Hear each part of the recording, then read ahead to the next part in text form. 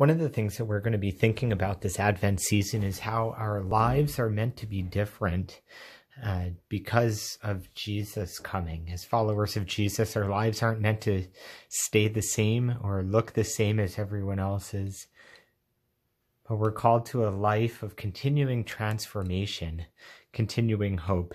So one of the things that we're going to do together as a Trinity family is take some time in our own individual homes to work through this chart.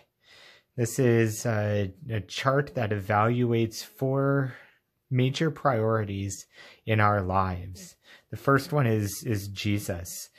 It asks you to evaluate whether you have a personal, a growing, a healthy relationship with Jesus. Simply ask the question, how is your relationship with Jesus today? Not what you want it to be or what it once was, but where are you with your walk, your faith with Jesus today? The second category here is the Bible. Are you in a regular habit of reading the Bible? Again, not you hope to be or you once were, but today. Look at today. Have you spent time in God's Word today? The third category is out of the church. Are you actively involved in the life and the ministry and the work that goes on here at Trinity? And fourthly, the category called neighbor. Do you live out your faith daily? Do you share your faith? Do you talk about Jesus with your friends, your family, your neighbors? It's evangelism. Are you sharing your faith?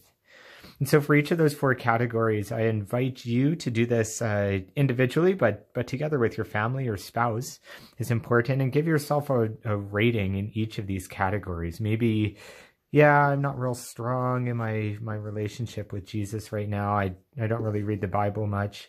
I'm pretty committed to the church, though. I don't really talk much about Jesus. So what you do is take a look at some of these categories and choose one of the lowest rated categories. Maybe reading the Bible or spending time in the Word or talking to the neighbor in this example. So then you would move on. We'll look at the neighbor category here. Then you'd move on and fill out the rest of this row here.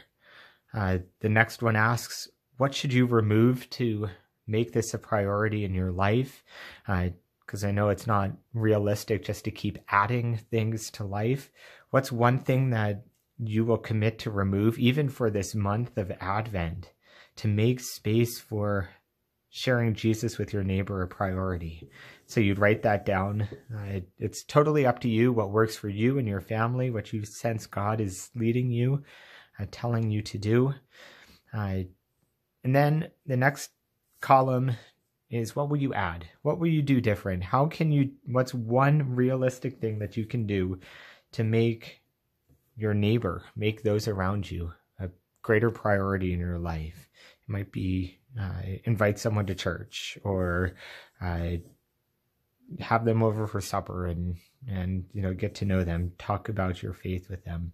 Set a deadline. It might be good to set your deadline as Christmas, or whatever other deadline you have.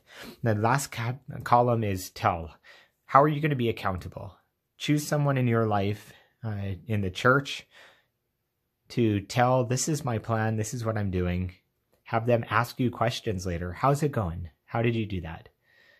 How did you live out that category? You're loving your neighbor there. Okay, so I encourage each of us to do that this Advent season.